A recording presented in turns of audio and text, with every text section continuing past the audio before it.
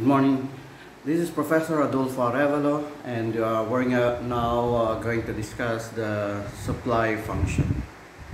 Last time we already have discussed about the demand function, and we actually have our introduction of the mathematical linear equation. So if we're going to review what we have learned the last time, the functional expression between the dependent and the independent variable can be expressed through the linear equation, specifically in the form of slope-intercept form.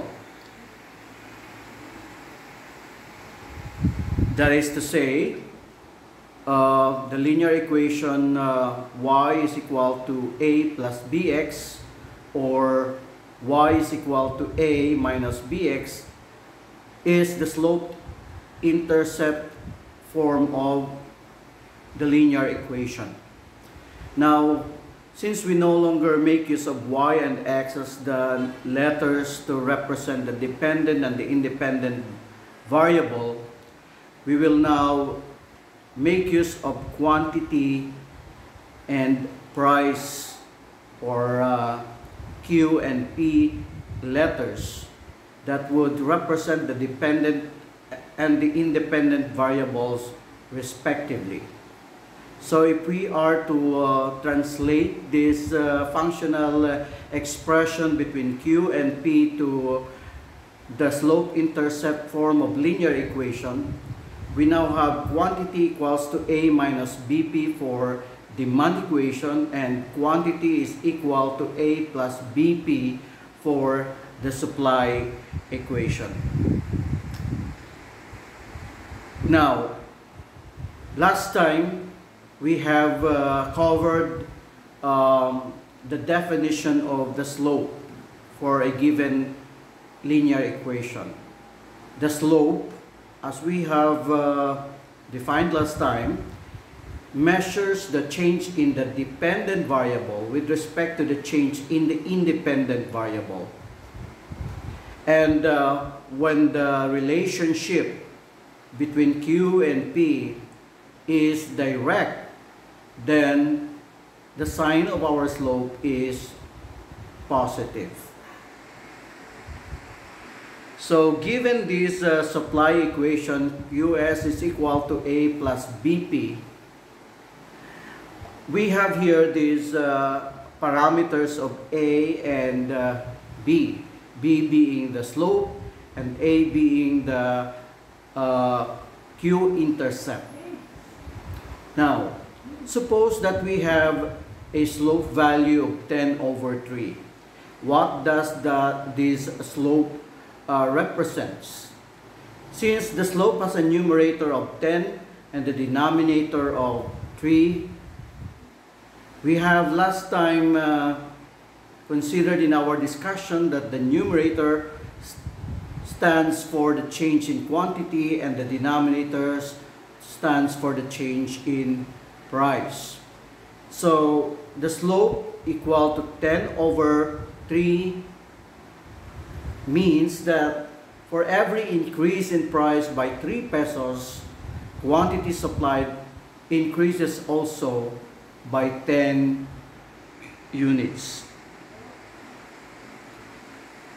Now, let us suppose to have this supply equation given by QS is equal to 10 plus 5P. Sorry. QS is equal to 10 plus 5P. So, as you can see, there is that slope value of 5 over 1. And obviously, the sign of the slope is positive, denoting a direct relationship between the price and the quantity supplied. So, how can we now interpret this value of slope equal to 5 over 1? It simply means that for every increase in price by 1 peso, quantity supplied also increases by 5 units. But what about if the value of A is 10 units? what does this A value equal to 10 means?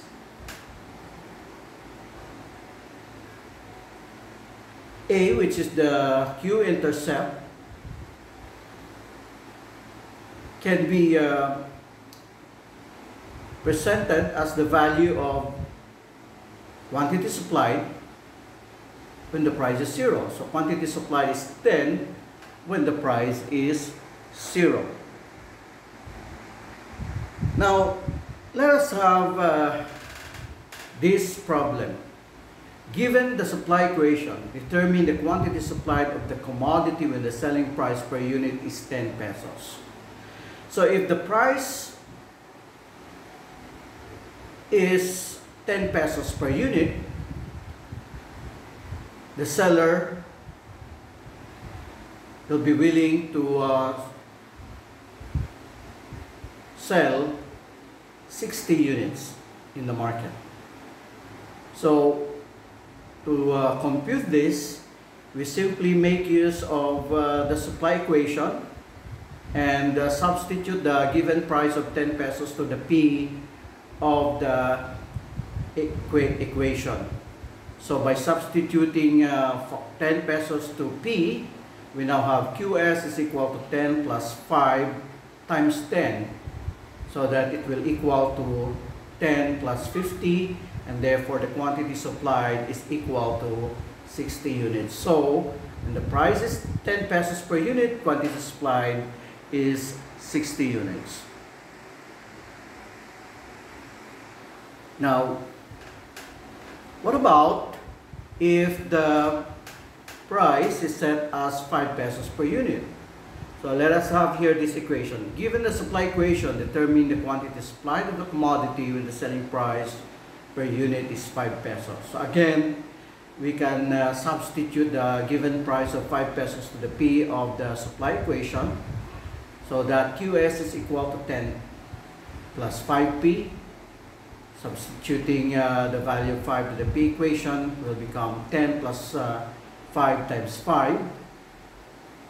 And simplifying, it will give us a value of 35 units. So the price, or the quantity supplied rather, is 35 units when the price per unit is 5 pesos.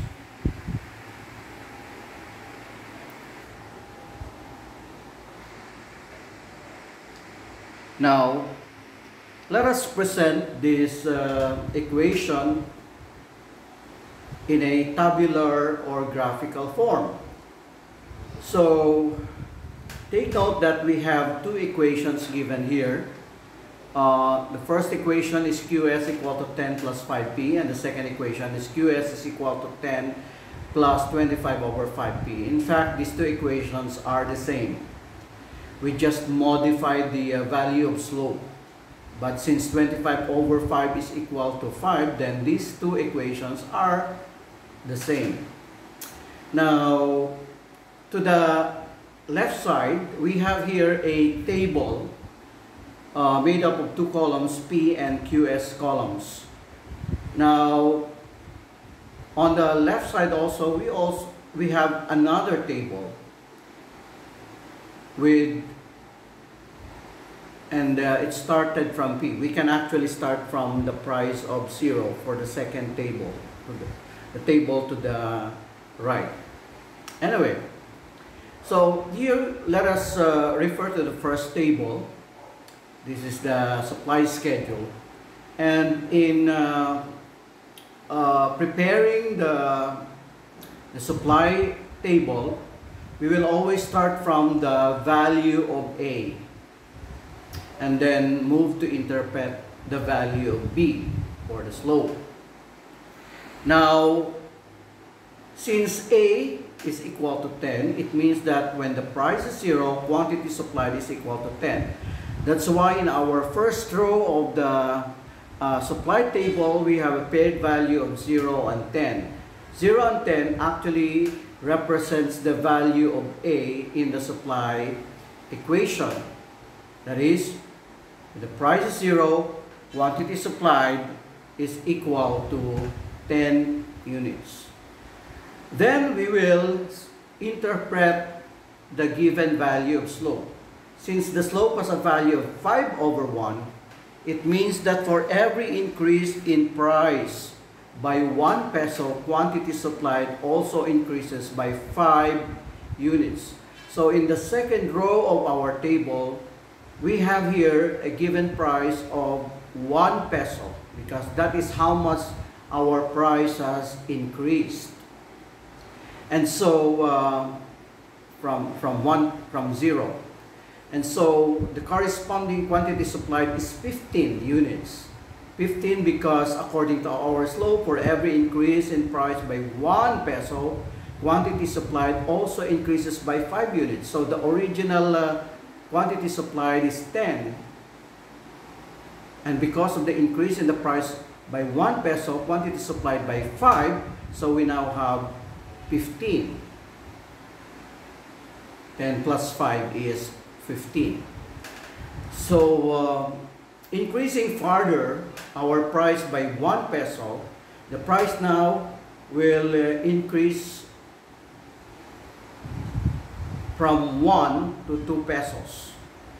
I mean, for every increase in price by 1 peso, so originally the price was 1 peso, the quantity supplied is 15 units. Increasing further the price by 1 peso, the price now becomes 2. And so quantity supplied now will increase by 5. So 15 plus 5 is equal to 20. If we increase further price by 1 peso, originally if the price is 2 pesos, we now increase by 1 pesos to make it 3 pesos per unit. So correspondingly, the quantity supplied becomes 25 because the original was what? Was 20 units. Increasing it by 5 will now become 25 units, so on and so forth. Now to the right side of our screen, there is another table, and we're supposed to start it from the intercept of 0 and 10. But what is shown here is on the first row of the table is 5 and 35. Please insert a value of 0 and 10 from it. So that this time, interpreting the second equation, 10 plus 25 over 5p, it only means that we modified our increases in prices. Instead of it increasing by 1 unit, we made it to increase by 5 units. So every time it increases by 5 units, quantity supplied will also increase by 25 units. Now, how come that the slope changed from the value of 5 to the value of 25 over 5? Because the original value of slope was 5 over 1. Now, if we increase the denominator, or every time we increase rather the price by 5 units, so what we have to do is simply just to multiply the denominator by 5. And because we have multiplied the denominator by 5, we will also multiply the numerator of the slope by 5. So the numerator will now become 25. 5 times 5 is 25. The denominator is 1 times 5 is equal to 5. So that the slope now, after multiplying 5 to both the denominator and the numerator for the slope, we now have a slope value of 25 over 5. So if we prepare a table for this second equation, QS is equal to 10 plus 25 over 5p, we start from the intercept value of 0 and 10, and then we move to the next row, which is 5, and the corresponding quantity supplied is 35. Every time we increase price by 5 pesos, quantity supplied also increases by 25. That's why when the price is 10 pesos, quantity supplied now is 60, because 35 plus 25 is equal to 60, so on and so forth. So notice that along the supply curve, we started from the Q-intercept, which is a paired value of 0, or rather, which is a paired value of 10 and 0. Quantity supplied is 10 when the price is 0. So as we move upward the supply curve, as the price rather increases, quantity supplied also increases. So you will notice that the supply curve is an upward sloping curve. So this is how we prepare the table and plot the curve of the supply equation. Thank you very much. The next video that I will present is on market equilibrium.